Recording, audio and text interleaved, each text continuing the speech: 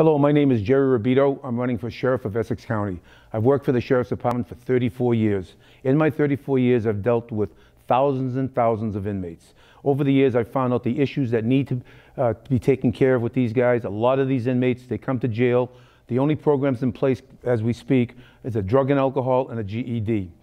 When an inmate gets out of jail with a drug and alcohol or a GED and has nowhere to go, he goes out into the community, tries to get himself a job, says, yeah, my name is Tom Smith, I have a GED, will you hire me? The chances are very slim they're gonna get a job. These inmates need to learn trades.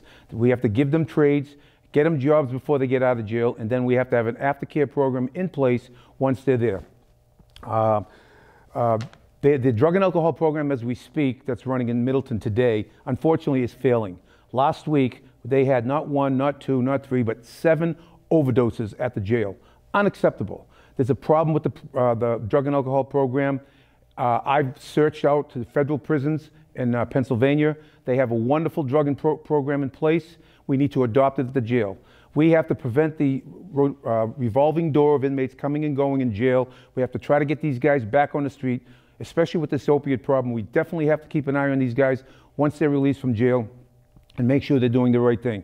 I would hope you consider me your vote September 8th, Thursday. My name again is Jerry Robito.